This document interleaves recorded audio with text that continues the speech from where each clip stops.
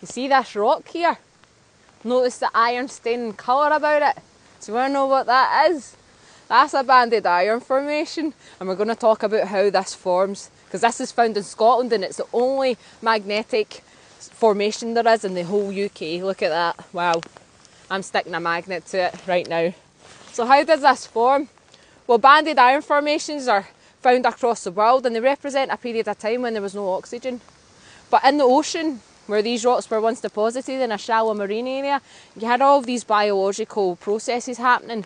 So all the little wee organisms that were living in the sea at this point in time, they were obviously cutting about, right, and swimming about or whatever, doing their stuff and photosynthesising.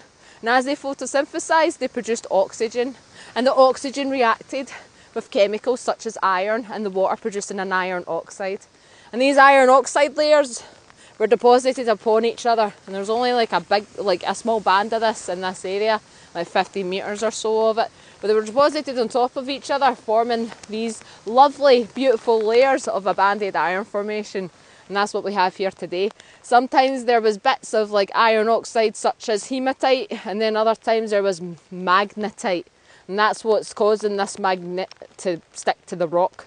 This magnet to stick to the rock, and even down here this is probably more magnetite because it's darker, and that's probably more an iron oxide such as hematite. Is that no class? I think it's class.